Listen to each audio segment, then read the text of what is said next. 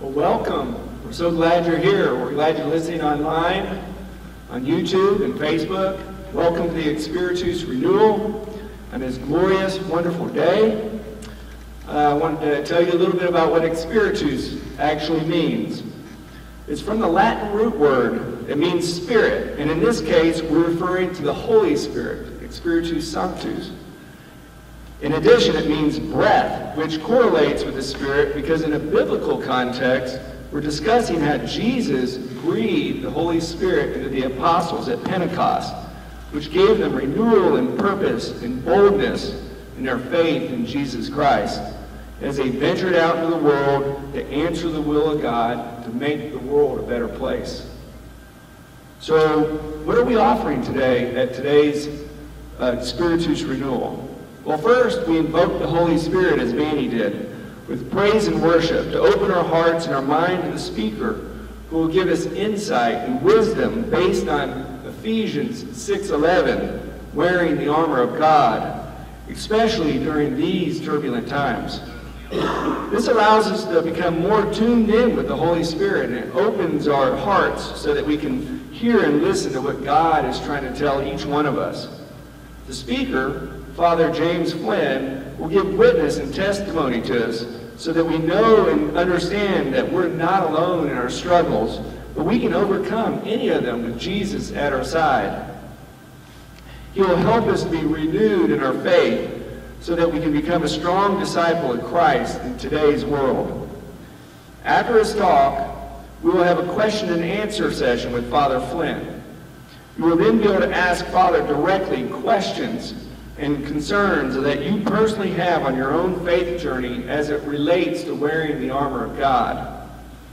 Send your questions to Catholic Brothers to Christ on their Facebook page or YouTube page, and Father will answer them as best he can as time permits. We will follow up with a personal reflection from our newly ordained Deacon Paul Mahoney from St. Francis of Assisi in Grapevine, who not long ago was sitting in the pews just like us, asking God to guide him on his personal faith journey. We will then conclude with adoration of the Blessed Sacrament so that we can contemplate in our hearts in deep prayer to see where God is calling us and asking each of us to do in our lives. So why are we doing this? Well, Catholic Brothers for Christ are committed to building the body of Christ and uniting as brothers and witnessing the gospel in all aspects of our life. Our mission is to help men of the same mindset and facilitate a positive change in our culture and our society. We can't wait for other people to do this. So in order to make these changes that are necessary in our culture, we must change ourselves first so that we can encourage change in those around us. Our vision is to make men the spiritual leaders of their household. It is only through their leadership that they will be able to propagate the faith to their children. Our mission comes straight from St. Paul in Romans 12:2, where he says, "Do not conform yourself to this age, but be transformed by the renewal of your mind, so that you may discern what is the will of God, what is good, what is pleasing, and perfect." And our core values are the Beatitudes, in which Jesus teaches us how to live daily. So as you can see, the ExSpiritus Renewal can be life-changing. It is meant to help men become spiritual leaders in which they need to be to change their society. So my challenge to you is this: listen with an open heart. Remove the busyness of the world for the next 2 hours.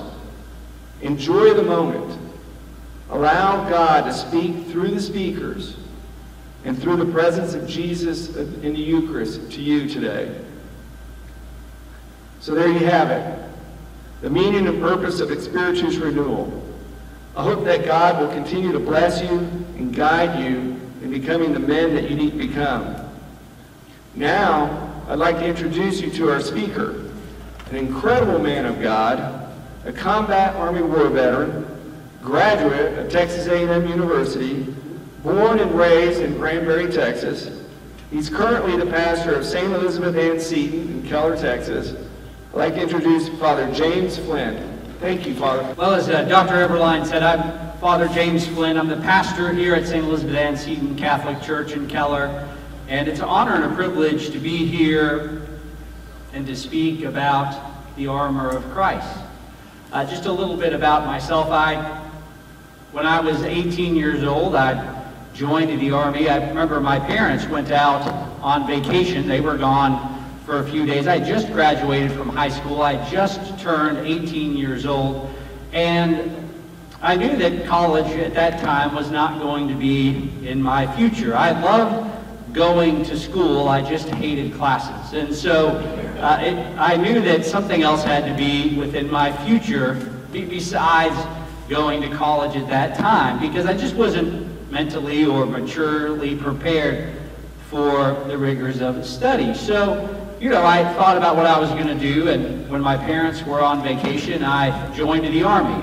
Now, my father, he spent 26 years in the Marine Corps. He was in from 1943 until 1970, so he was in all of the major wars, World War II, Korea, and Vietnam. So I grew up in this military style of life.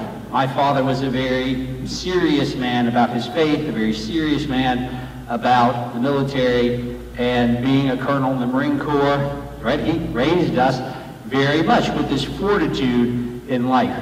And so when he came home from vacation, the first thing I said was, "Hey, Mom and Dad, guess what? I joined the Army," which he was a little disappointed that it was the Army and not the Marine Corps. But he said, "Oh, okay, well, all right, son, and for how long?" And I said, four years. And he goes, "Huh? Well, after 4 years in the Army, you're going to be ready for college. I promise you that." And sure enough, those words were true. Right? When I went to the recruiter, I just asked for really two things. I wanted to be guaranteed jump school, and I wanted to be stationed in Germany. So those were and I wanted to go to basic training as soon as humanly possible. So those were kind of my criteria, which, the Army loves that sort of flexibility because they can stick you in any job that they need you in.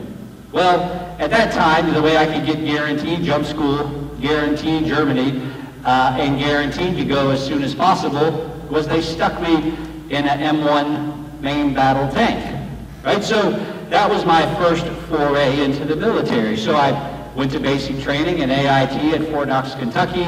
I immediately went to Fort Benning and went through jump school, and upon completing jump school, I was stationed in Bayreuth, Germany in the 2nd Armored Cavalry Regiment.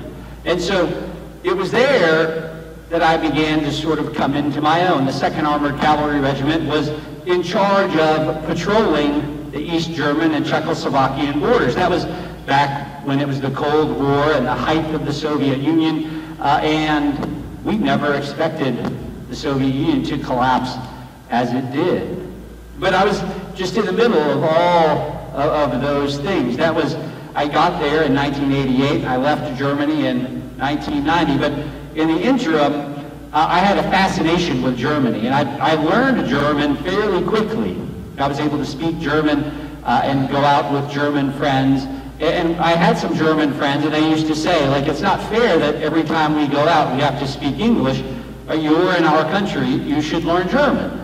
So I did. I learned German fairly quickly, and that's really what began a very different style of military service for me, because as a young private who could now speak German pretty fluently, they needed somebody to go to kind of the German equivalent of Ranger School with the German Army.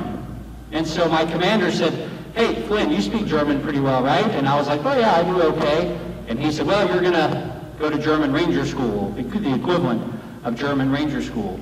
And I was like, "Oh, sir, I'm not really interested in that. I like riding on a tank. Means I don't have to walk." And so, right, but he said, "Well, it's already done." So they sent me to this school with the Germans. It was really a fantastic school. And it was down in Oberammergau, which is also famous for its passion play that they do every 10 years. But at that time, I was not in the faith. After high school, I really got into atheism. I was not interested in God.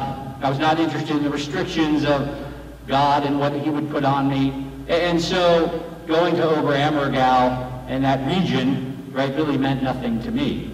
But I got down there and I had a great time with the German army. It was really a growing experience for me. And when I finished, the commander of the school called me into his office and he said, Flynn, it was great to have you here. Everybody enjoyed having an American come through this course with us. We would like to invite you to go to our sniper school. And I said, well, sir, I appreciate that, but I think I'm ready to go back to my unit and just be, an American soldier and ride around on a nice comfy tank. And he said, well, I already talked to your commander and it's already done. So, as the Army does, I got voluntold one more time, right, that I was going to go through sniper school. So I went through sniper school, again, down near Oberammergau, and another training area called Grafenwehr. If anybody who's been stationed in the Army in Europe, right, these are probably familiar places. I went through sniper school.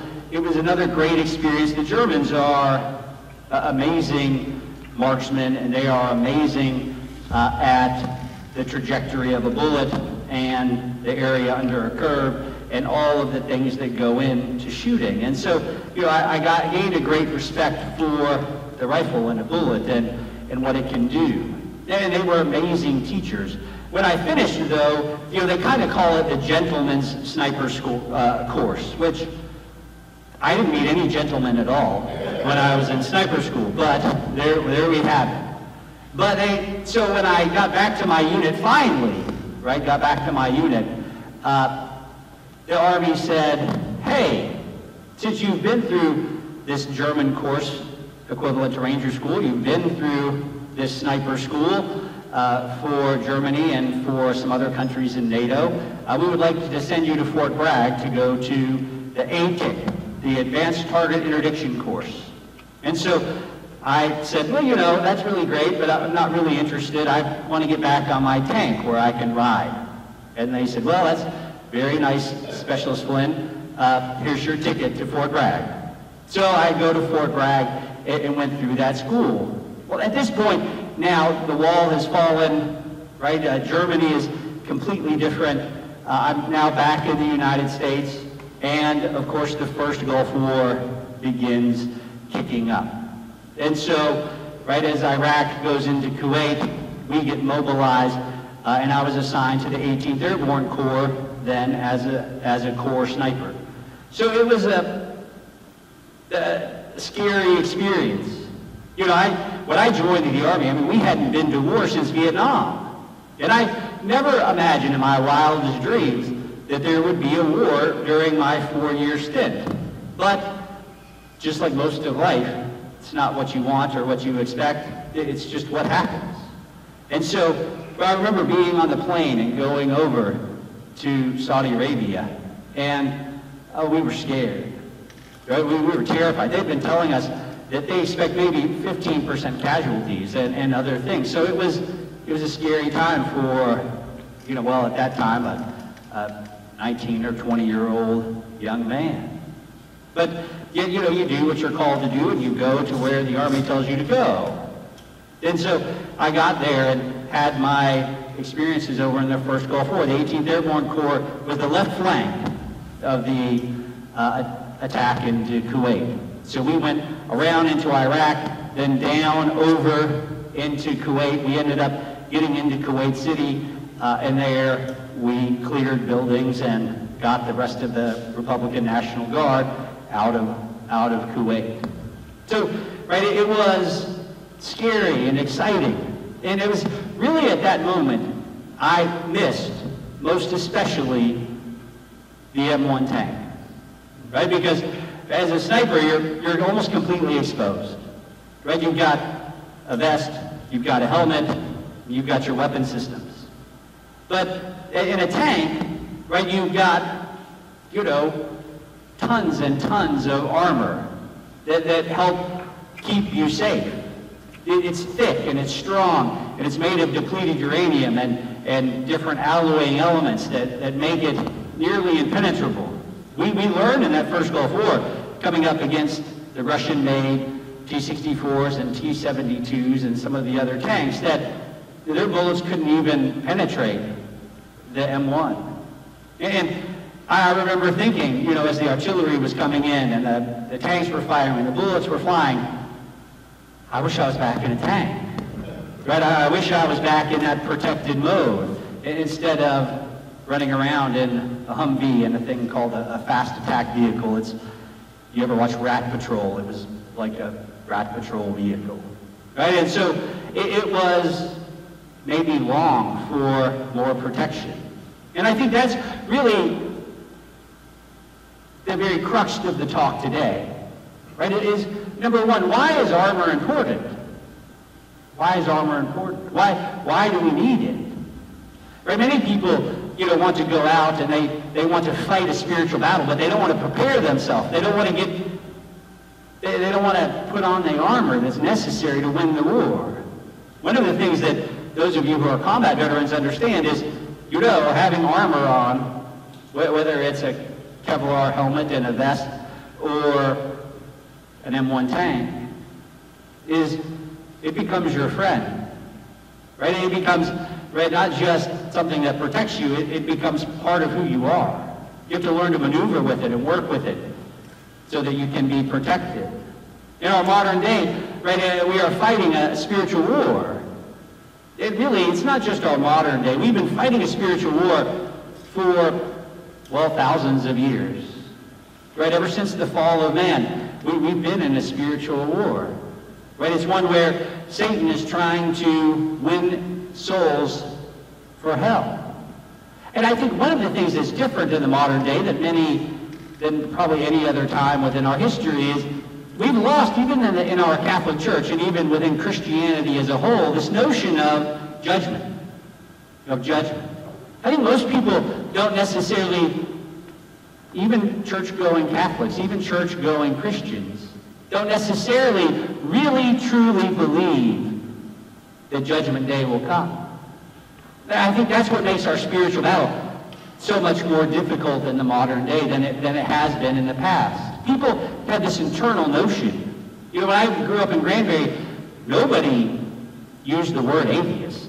There are plenty of non-believers within Granbury High School, but nobody would ever admit to it.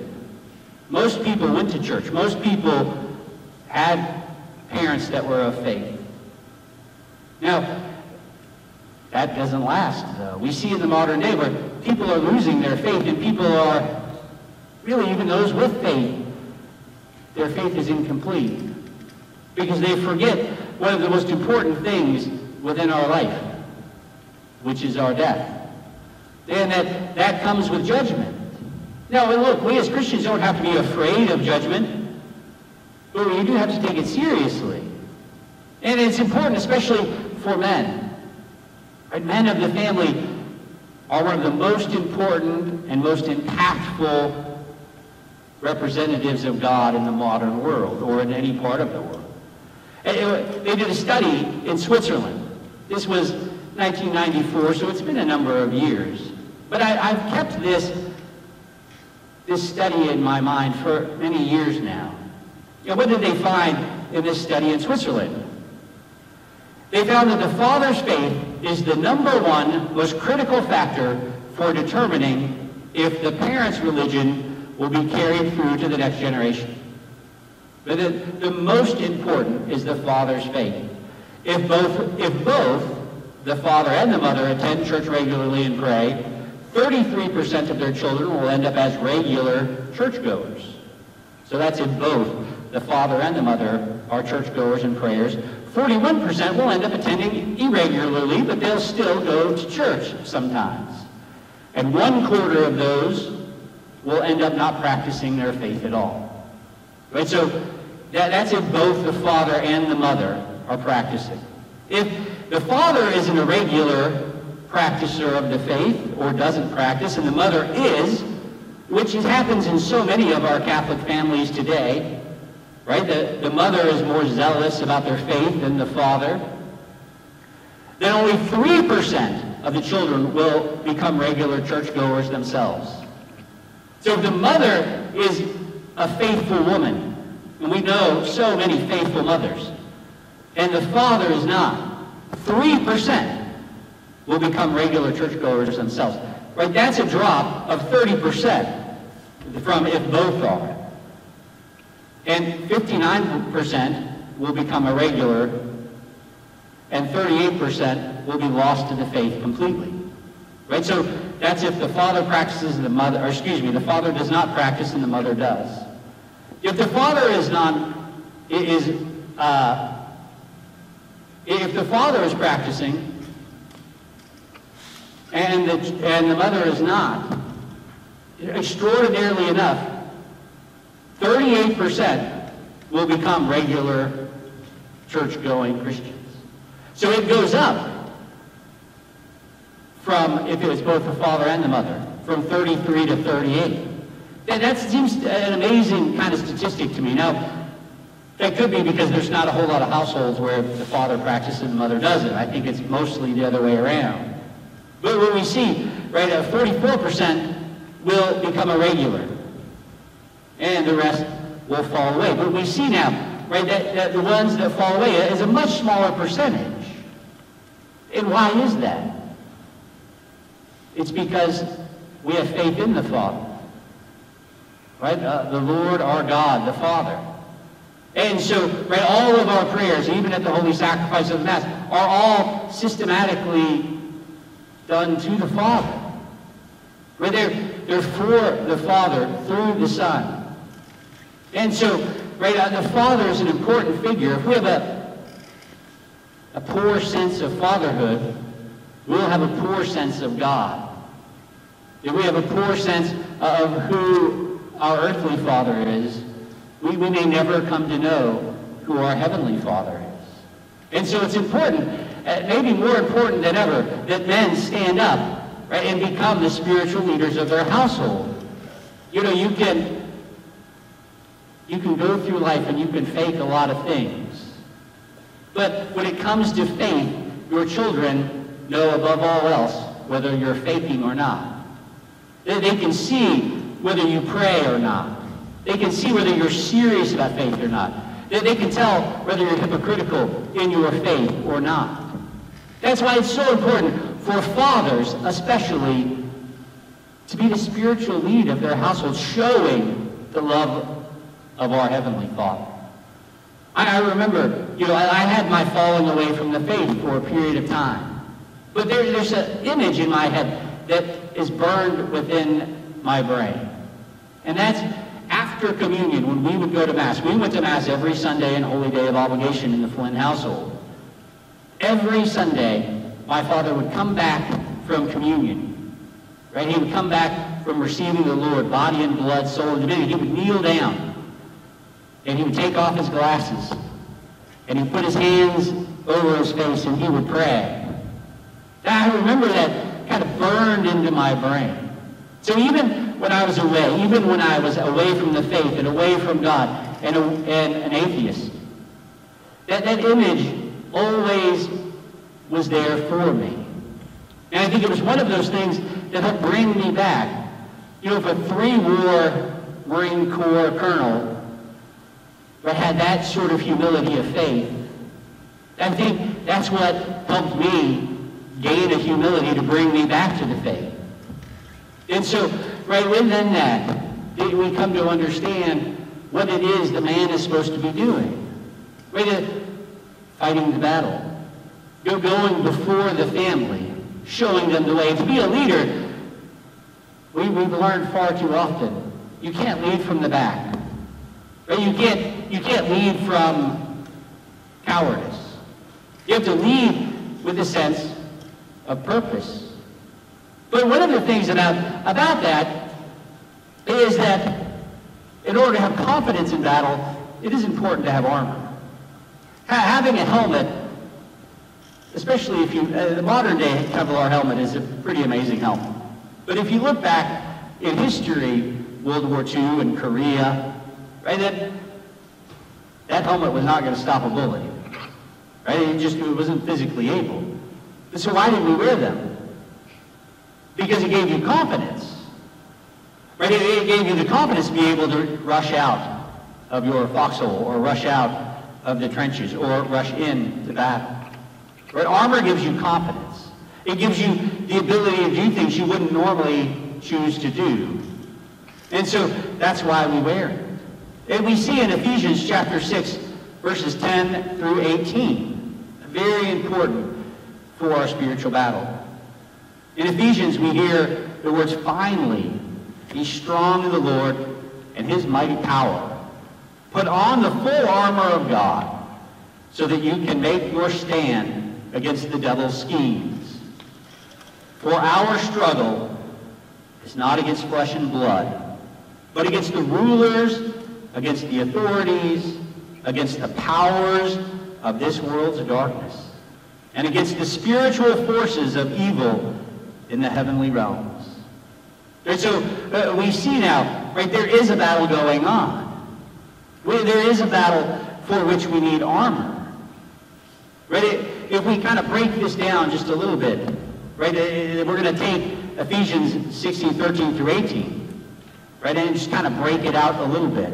"Therefore take up the full armor of God when the day of evil comes, and you will be able to stand your ground, and having done everything to stand, stand firm then, with the belt of truth buckled around your waist, with the breastplate of righteousness arrayed, and with your feet fitted with the readiness of the gospel of peace.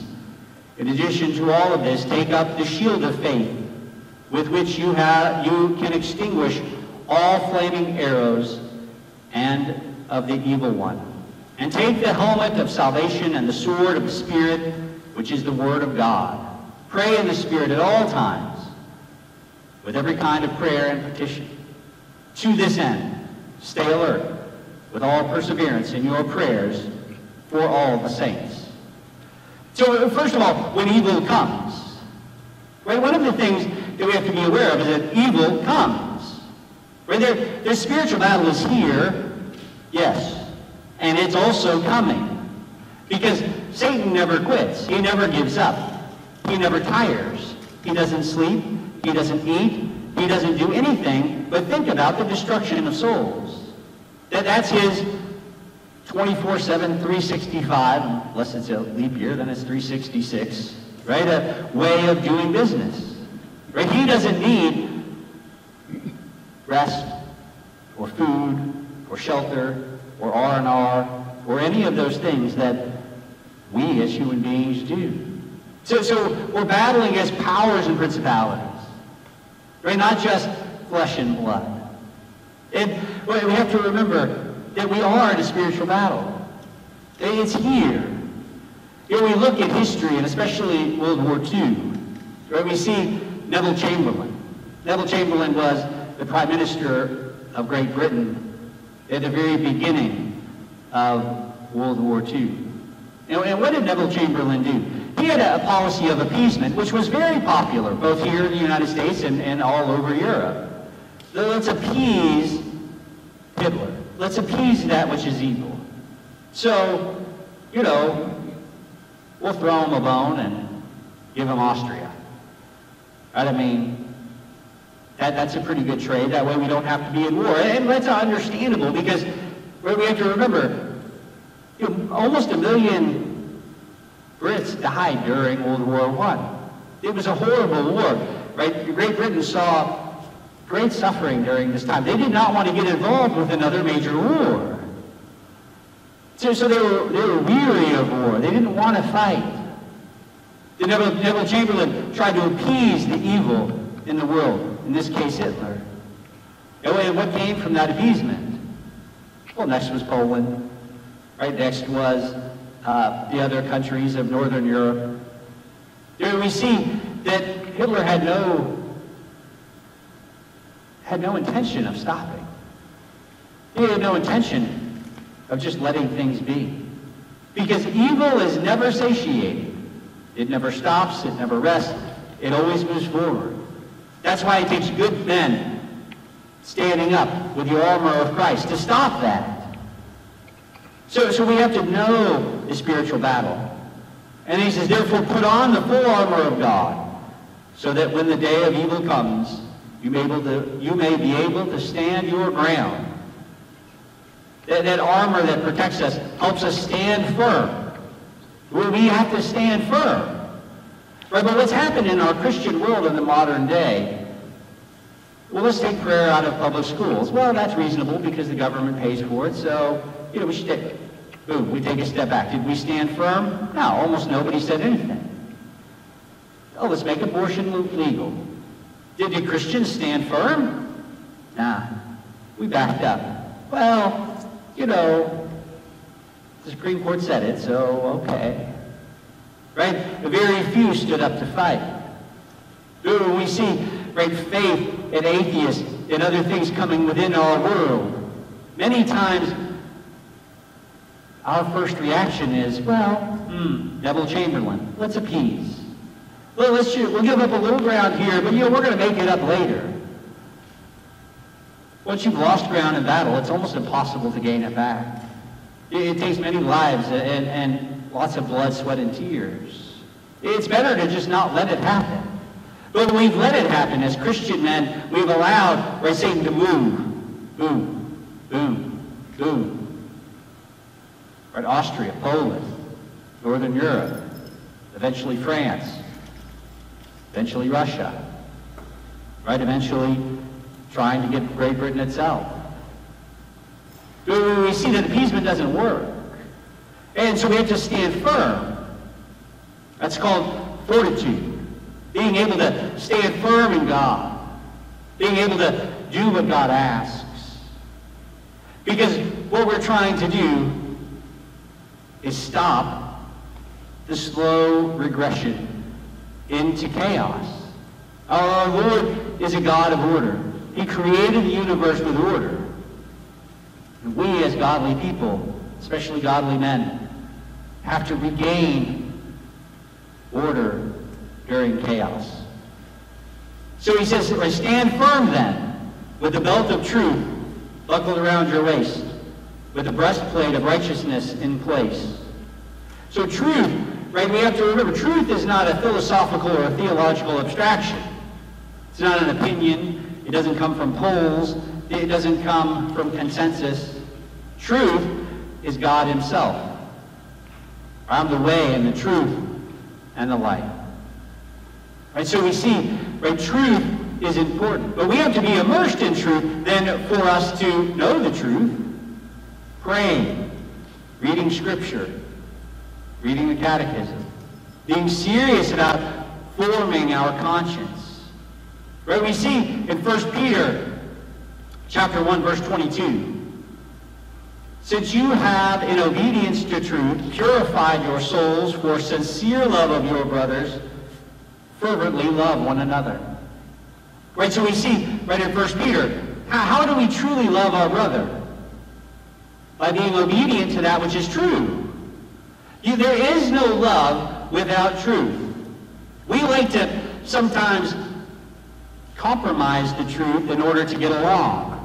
Let's go along to get along. Let's do what Neville Chamberlain did and appease. Well, let's not share our opinions too strongly, because then people may not like us.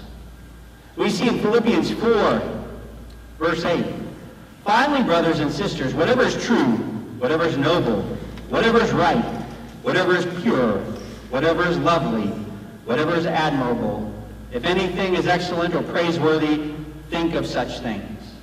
Right, so we see, right, our Lord is telling us, be obedient to the truth. Then how do we know something is true? Well, if it's in Scripture or the church tells us it's true, we know it's true.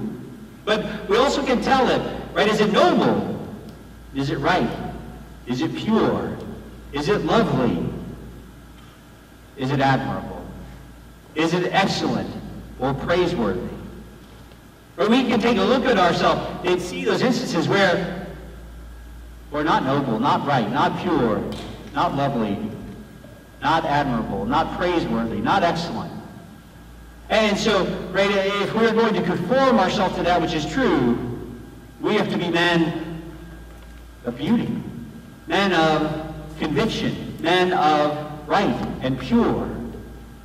But when we compromise ourselves, we compromise our purity, we compromise our orthodoxy, we compromise our love by not being obedient to that which is true. Satan will always try to say, well, right, love is love. Love is love. Right, but love is not just whatever you feel. Right, love is an action. Right, it's not a feeling.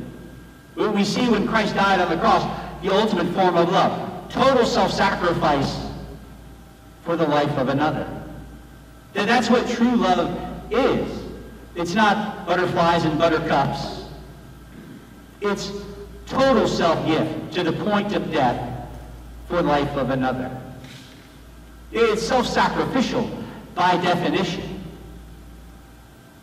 And it's painful, as the cross can only be. It causes us great pain. And the Lord says, right, I did not come to unite, I came to divide. And oftentimes, we try not to divide ourselves, and we shouldn't, except with truth. We shouldn't intentionally try to be the mean Christian, right? We should do all things in love, all things in charity, all things with kindness. But you see, being kind, it doesn't always mean being nice. I think what's happened in our world is that people, and especially men, have decided, why I need to be nice. I've never seen the word be nice in Scripture. I have seen the word be kind. Kindness, though, is a charity, and charity is a love, and love is a self-sacrifice, and a self-sacrifice means death to those things in ourselves that we have to get rid of. Death to sin. Death to those things that are heterodox. Death to the way of life maybe we lived before. So it's important for us, right, to be immersed in that truth. Be immersed in that which is good and holy and right and beautiful. So that we may, right, truly be men of prayer, men of righteousness. Right, and that's the next part, the breastplate of righteousness. Right, so you have the belt of truth. Now, what is in the military, if you've been in the military, we used to wear body protection. What held all that up? You would think, well, my shoulders. But anybody who's had a rucksack knows that you don't hold up your rucksack by your shoulders. You actually hold it up around your waist, because that's a much stronger vehicle for moving the rucksack. It's a much stronger vehicle for doing God's will. It's a much stronger vehicle of carrying a burden.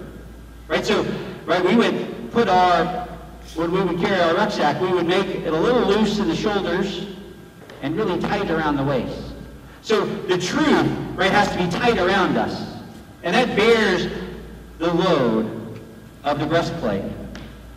Right? In battle, the breastplate defends our vital organs. Defends our vital organs. Right? The breastplate of Christ, right, defends our vital life. Our life of grace that we received in baptism. But what is righteousness, right? The breastplate of righteousness. What does that mean? Righteousness is the quality of being right in the eyes of God. So it's the quality of being right in the eyes of God. Not the eyes of man. Not the eyes of the world. Especially the secular world. Right? It involves our character, our conscience, our conduct, and our command. Our character is our nature. Our character is what we project out into the world. Our conscience, a well-formed conscience, which helps us know decisions and what is right and what is wrong. Our conduct and our actions and our word. That's what righteousness is. Being righteous in the eyes of God in our nature, attitude, actions, and words. It's so important in our modern world. Right? And doing what we believe, spreading the gospel of Jesus Christ, being the man God wants us to be. In addition to all this, take up the shield of faith, with which you can extinguish all flaming arrows of the evil one. I remember I had a great vantage point for the largest tank battle that happened since World War II. I was up on a hill in my vehicle surveying, and as our armies, as the Republican Guard and our armies were coming together, I had this great vantage point of watching this tank battle. And one of the things that I saw was the T-64 and the T-72, the Russian tanks that were being used. Their bullets would literally just bounce off. Literally just bounce off.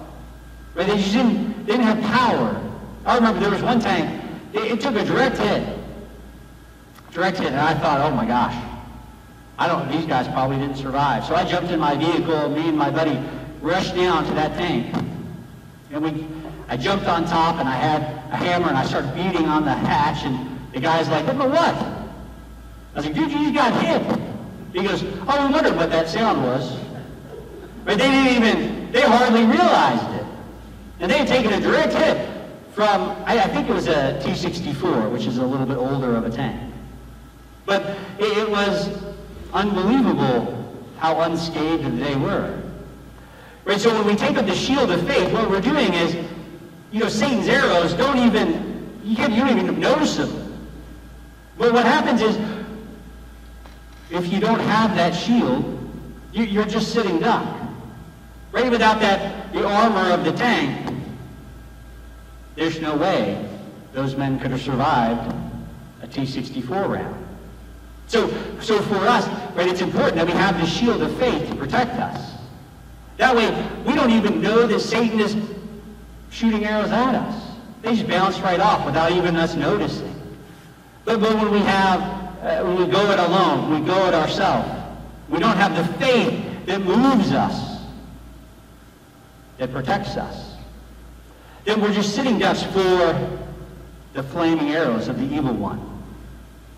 And then take the helmet of salvation. Right? What does a helmet do? The helmet protects your head, your mind, your intellect, your conscience.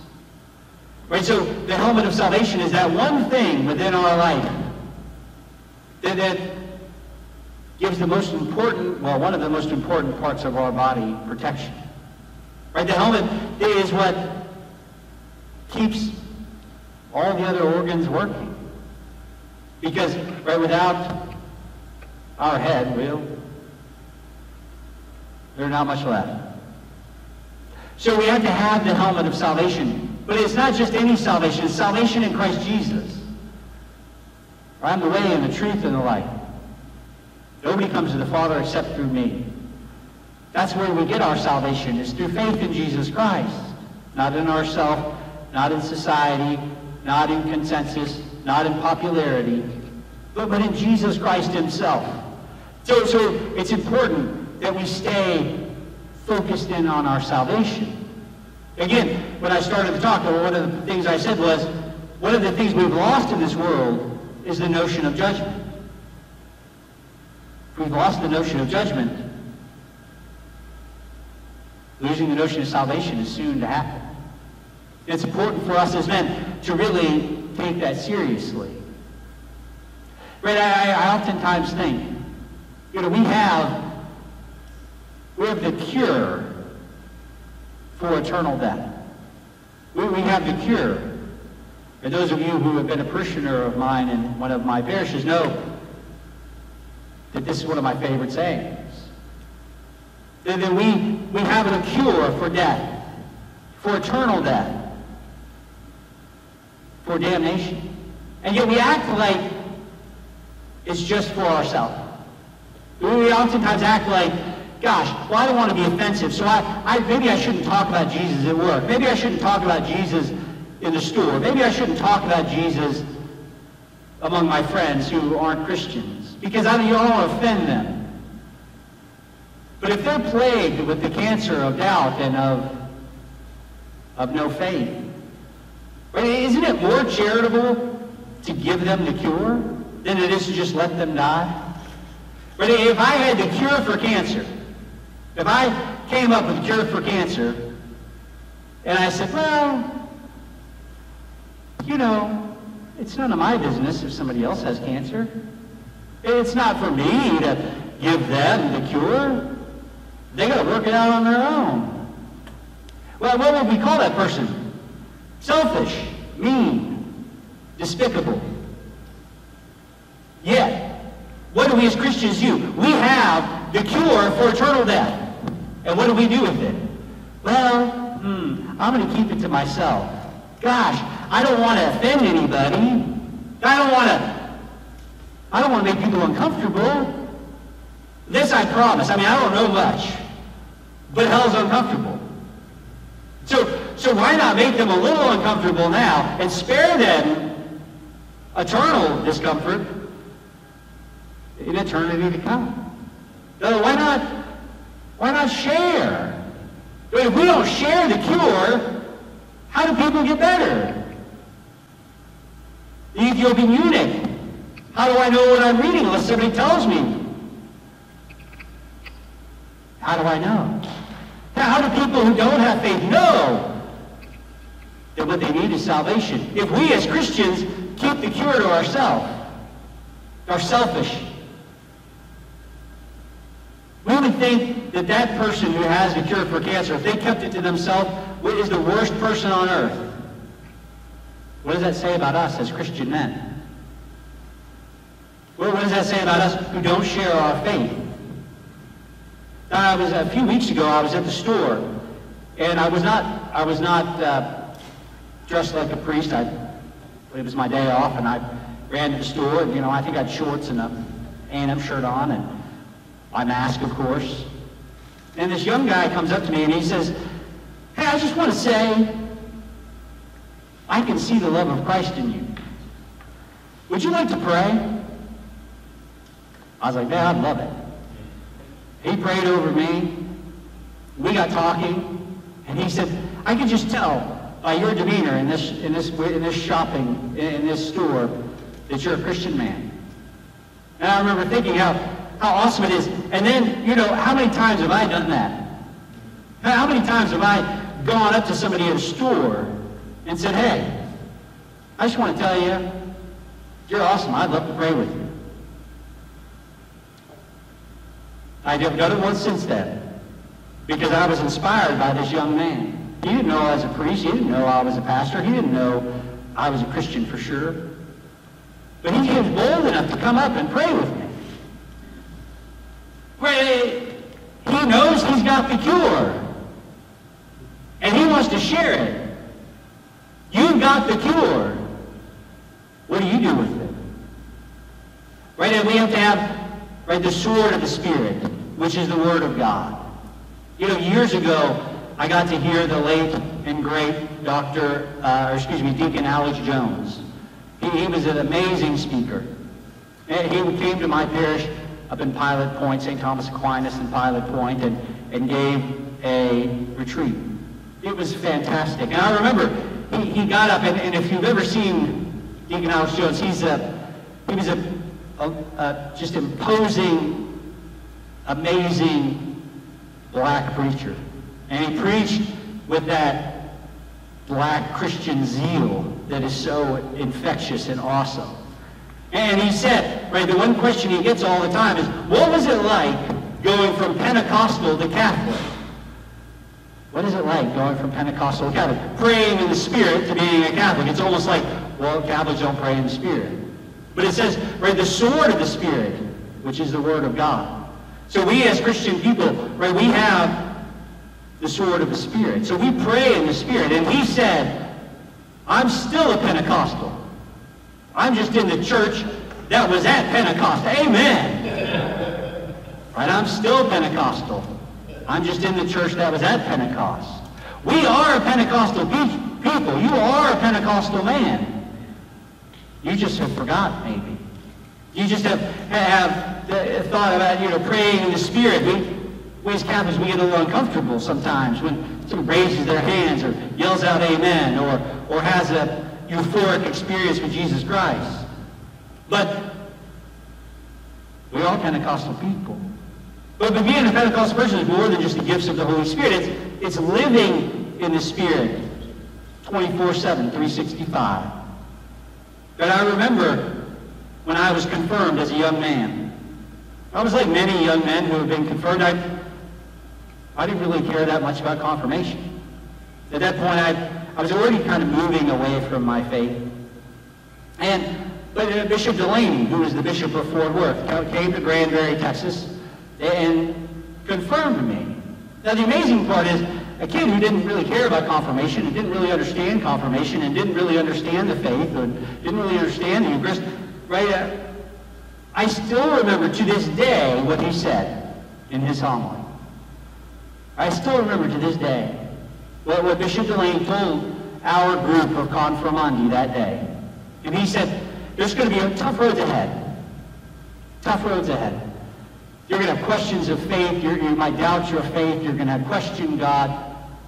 He said, you can always look back to this day when you received the Holy Spirit and call upon that same Holy Spirit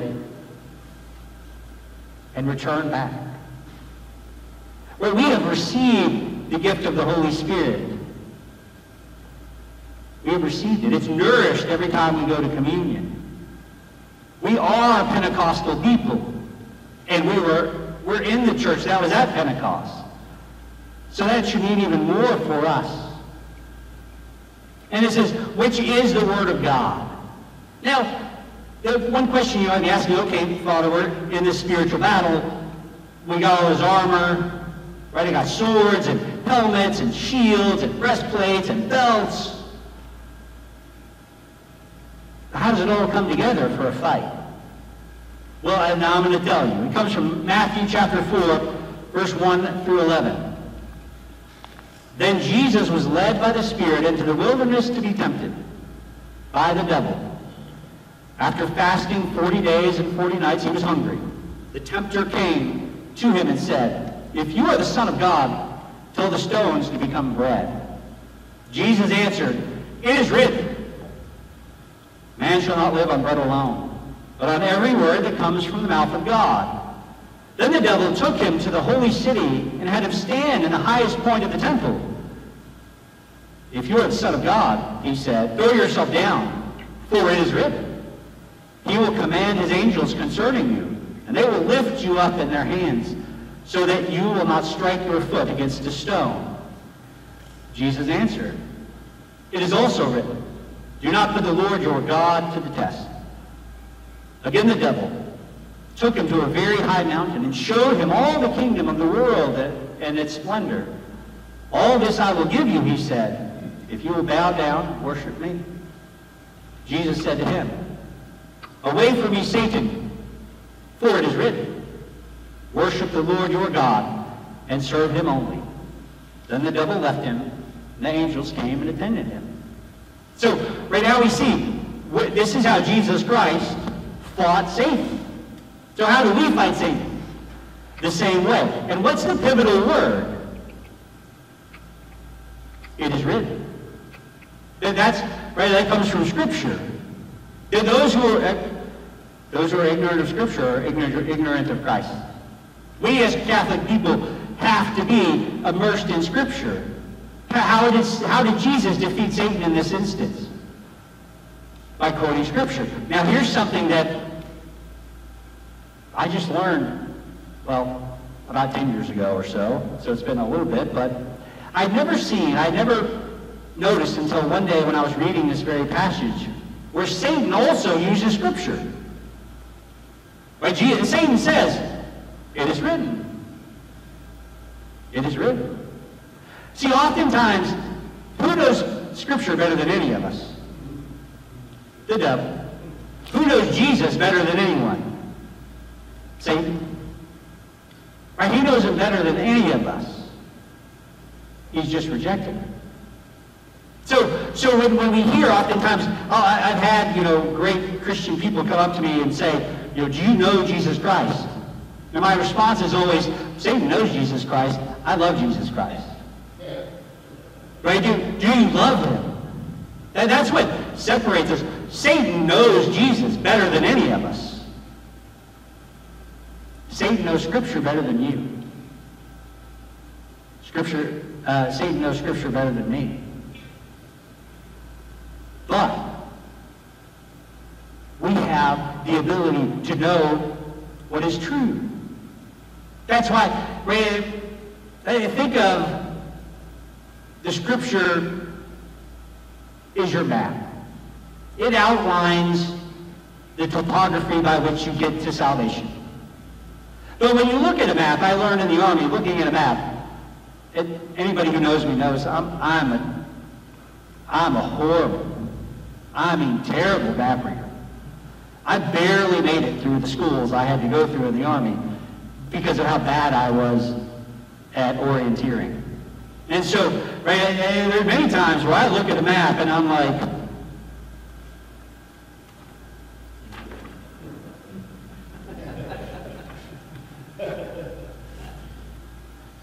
a map, if you don't know where you are, and you don't know where you're going, a map doesn't do you any good.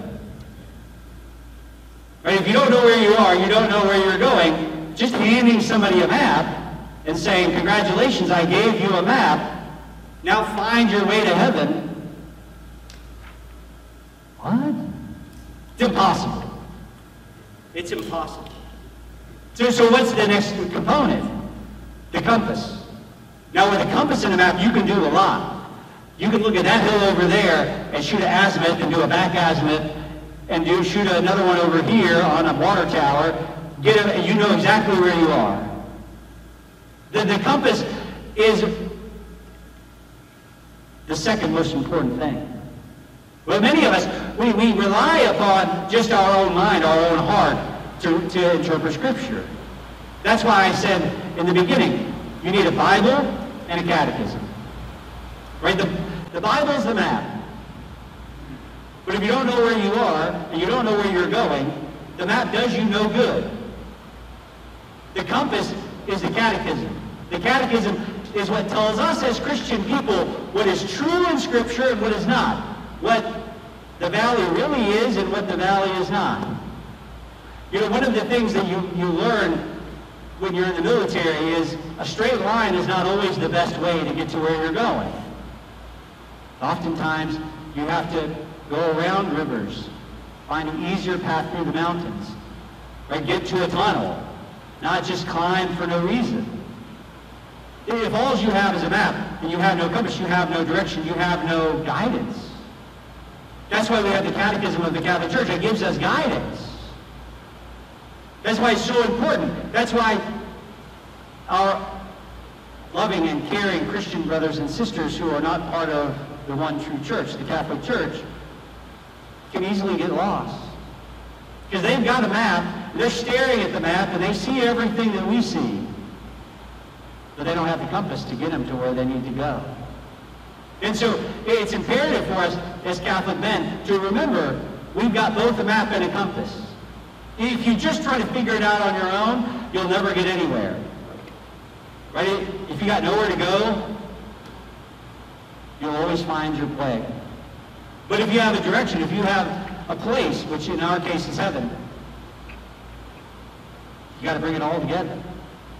You got to read the Catechism of the Catholic Church. You have to immerse yourself in the beauty of the Magisterium, which gives us truth.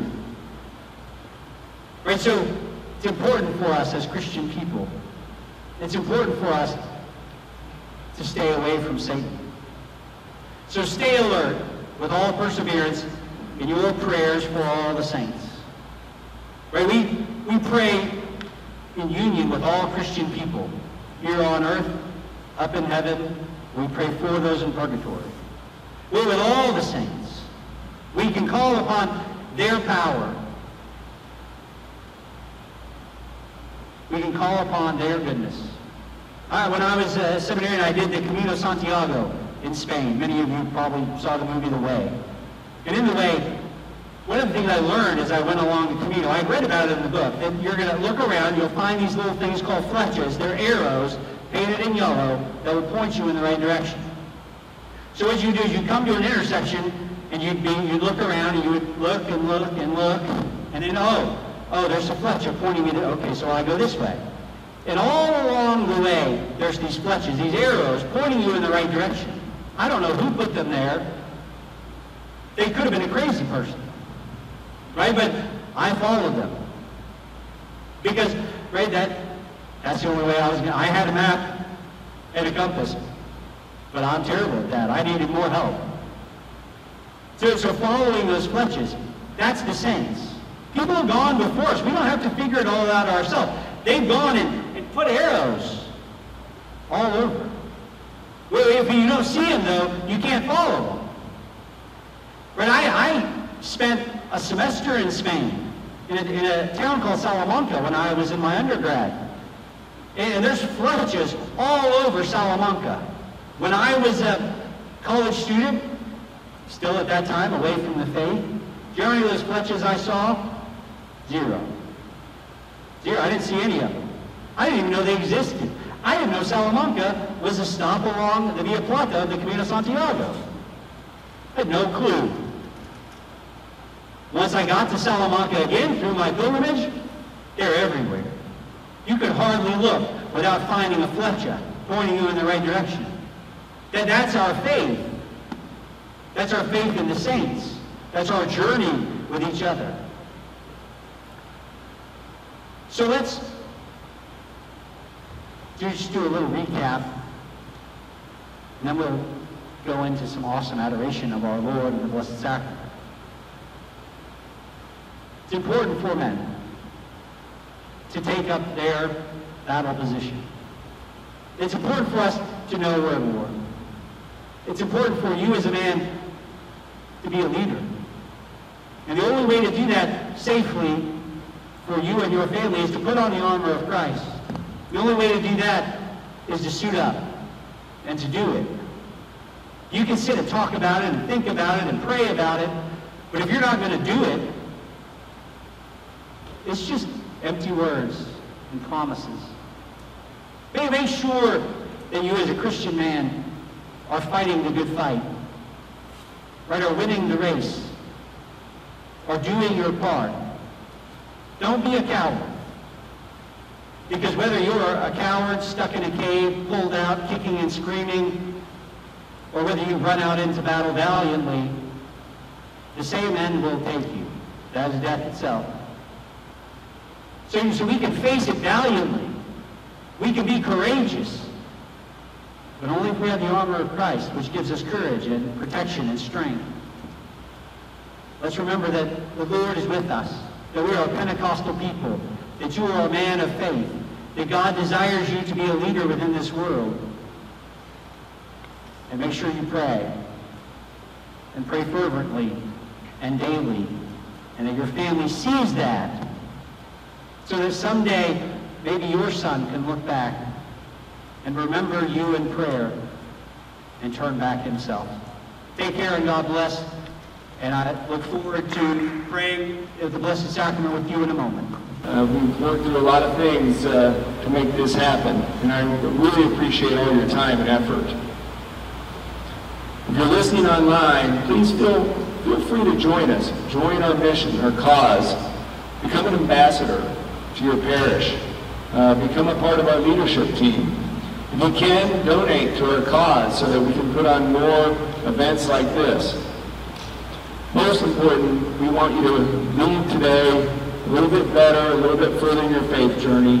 We pray that Father Flynn has given you insight, that God has moved through him to work into your life and in your family.